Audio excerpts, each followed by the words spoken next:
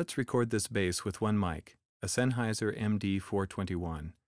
This is a cardioid microphone, so it will exhibit proximity effect, boosting the low end the closer it is placed to the source.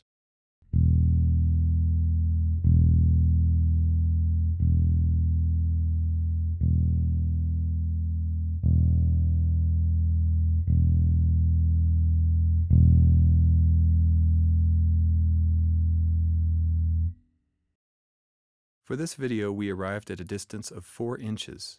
Use your ears to determine the best distance for your situation. The 421 has a 5-position bass roll-off switch that gradually decreases the low-end response as you move it from M to S.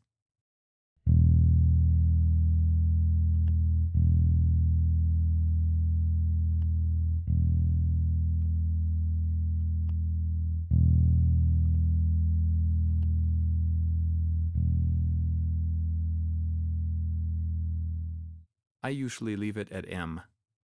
Not only does the distance make a difference in tone, but where you aim the mic also makes a difference. Here is the sound of the 421 aimed at the center of the speaker.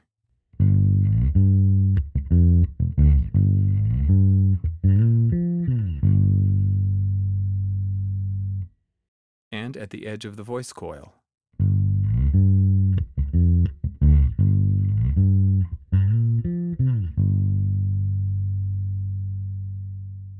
We decided to leave the mic at the center of the speaker because we like the clarity of tone.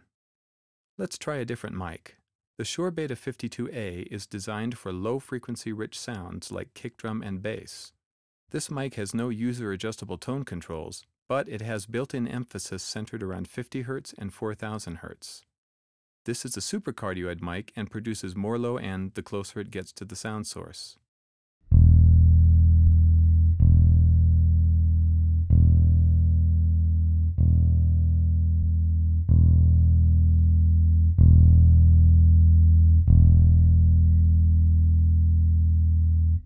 We liked the sound of this mic at 5 inches. Here is the sound of the Beta 52A aimed at the center of the speaker.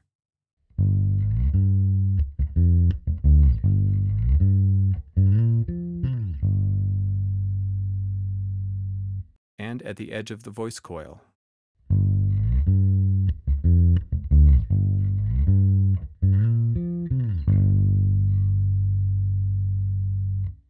We got the best sound at the center of the speaker. Let's try another mic. The Shure SM57LC is an excellent all-purpose dynamic cardioid mic that costs little and has proven itself over the years. It was not designed specifically for low-end instruments, but let's try it. This is also a cardioid mic and produces more low-end the closer it gets to a sound source.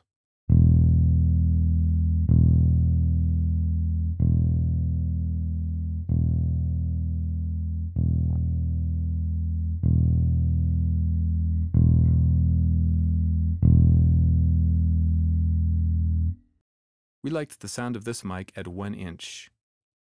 Here is the sound of the SM57LC aimed at the center of the speaker.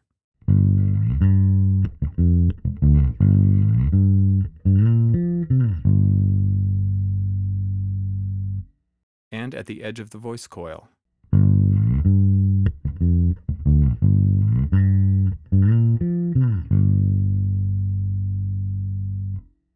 We like the sound at the edge of the voice coil because we felt it was fuller and rounder.